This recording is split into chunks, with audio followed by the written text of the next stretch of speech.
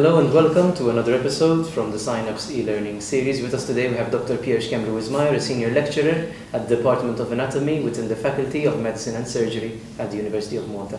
Thank you for accepting our invitation, Doctor. My pleasure. And he has an interest in stem cell research, and in fact we're going to be speaking about private cord blood banking, not here just in Malta, but also on a global level.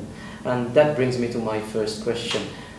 Doctor, from your opinion, from a professional perspective, how do you see private cord blood banking as it's gaining ground here in Malta? Is it actually an investment, or is it a symptom of our just-in-case syndrome? I think it's only fair to say, just like when I give talks to expectant mothers, that there is absolutely nothing wrong whatsoever with cord blood banking. The only thing about it, with private cord blood banking I'm talking, the only thing about it is that the chances of actually using it are a lot lower than one may be made to believe, with a few particular exceptions, which I can point out later on. Just to give you an idea, the hypotheses nowadays, or the estimates nowadays, are that with most normal families, the chances of actually using the cord blood for a member within the family is something like 1 in 50,000.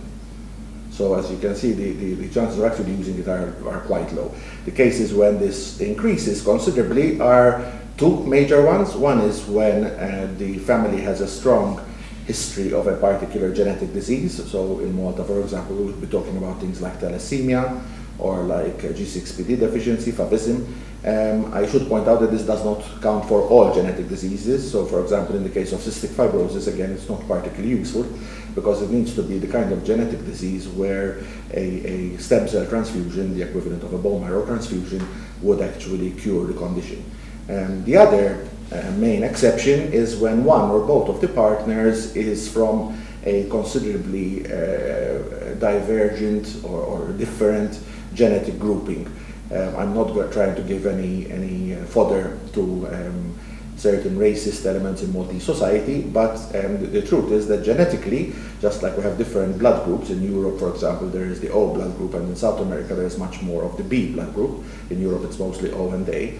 Similarly, different groups have different HLA typing, and therefore when you have a family, both parents or one parent, who is either sub-Saharan African or Far Eastern, Korean, Chinese, Japanese, and in those cases, the chances that there will be an HLA match found within European and American Caucasian-based bone marrow banks around the world are actually quite small, because obviously these populations are minorities in Europe and in North America, and therefore because of this, one may consider in those cases, again, private cord blood banking.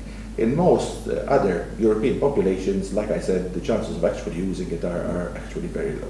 So as you said, you mentioned the statistics 1 in 50,000. Yes. Do you see this changing in the future with potential breakthroughs in scientific research? Yes, I mean, this is the other point which is often made in terms of selling this tissue, this banking service. The point that in the future things will get better. It is true, without a doubt, that in the future there will be more uses for stem cells. What is unfortunately not said at the same time is in the future we will probably not need cord blood at all, because a couple of years ago, for those who are interested in such things, both the Nobel Prize and the equivalent American Breakthrough Prize, which was established by people like Facebook founder and Google founders, basically, were both given to a certain Japanese researcher, a medical doctor called Shinya Yamanaka. And Shinya Yamanaka's Nobel Prize and the research he did was basically to convert a normal skin cell into a pluripotent stem cell. Now, a pluripotent stem cell is basically a stem cell with the capabilities of an embryonic stem cell, without creating any embryos or having therefore any ethical issues. So in other words, in the very near future, we will be able to have stem cells of an even more powerful nature than cord blood, stem cells for almost everyone. And this is already beginning to happen in Japan, for example. So although, yes, in the future there will be more uses for stem cells, cord blood will probably be very strongly superseded as a source. And that would make cord blood banking irrelevant. Yes.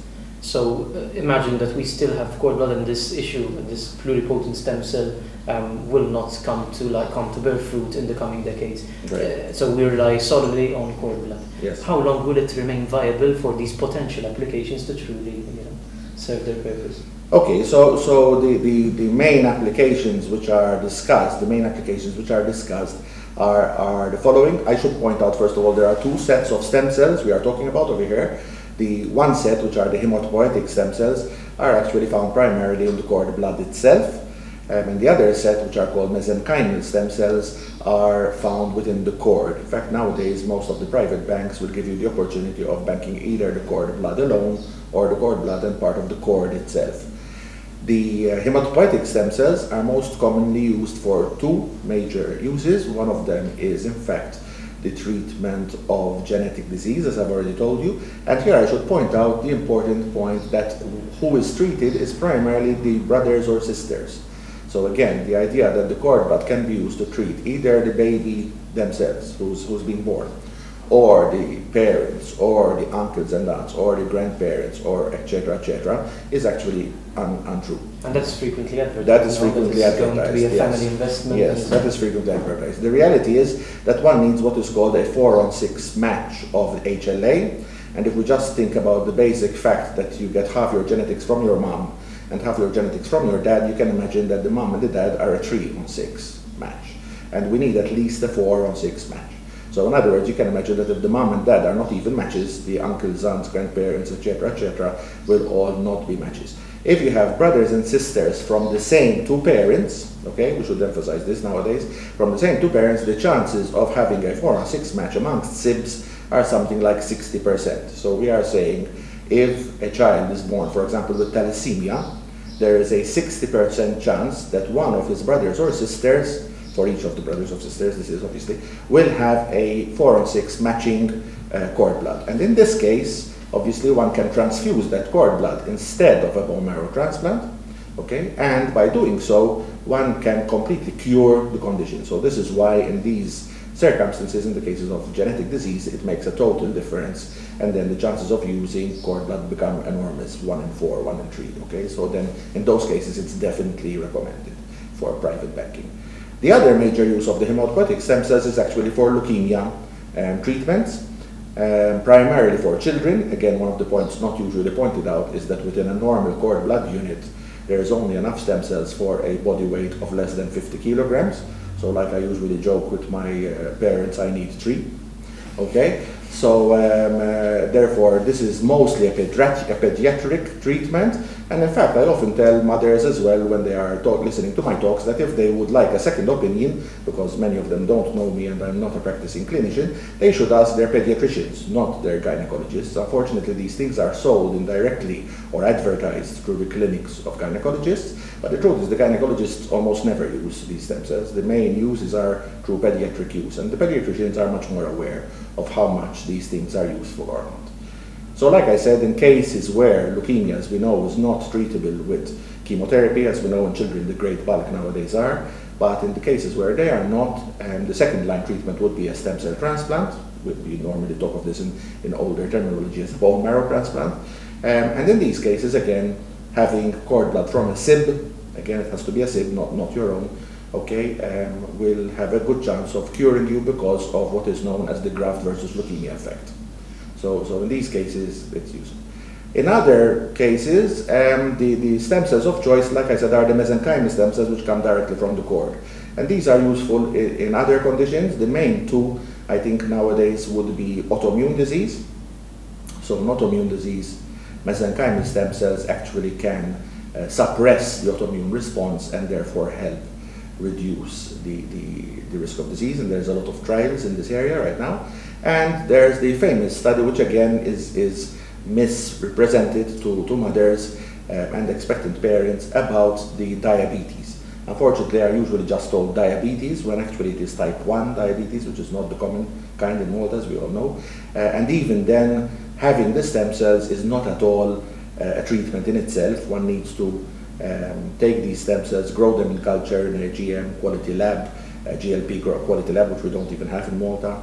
Okay, one needs to convert these stem cells into pancreatic cells to replace the pancreas which has been killed in the type 1 diabetes. One needs to then protect these stem cells by a barrier of alginate, which acts like a sieve, which allows glucose and insulin to get in and out without allowing the autoantibodies to kill the cells, and then one has to transplant these through intervention radiology into the liver. So as one can see, this is an extremely complicated procedure, and as you can imagine, government will never pay for this because it is not standard therapy, which is dead cheap, which is insulin. So in a nutshell, you're advising basically couples or even medical practitioners who are giving advice to take everything with a pinch of salt. I think they have to do their own research, or talk to people who are more aware of these things. Like I said, most of the pediatricians are much more aware than many of the other doctors because they actually have the potential of using these stem cells themselves. I give regular talks free of charge as well at the antenatal classes for those who attend antenatal classes in Mater Dei. So every month or so they call me to give a talk, where I present most of these things. Thank you, Dr. Schembri Wismayer, for your time. I hope that this interview has helped to further your knowledge on the subject, which is quite a subject which is tackled here in Malta, and we're seeing an increased interest from the general public. I invite you to share this video with your professional colleagues and like our Facebook page, TheSynapse. Thank you. Thank you.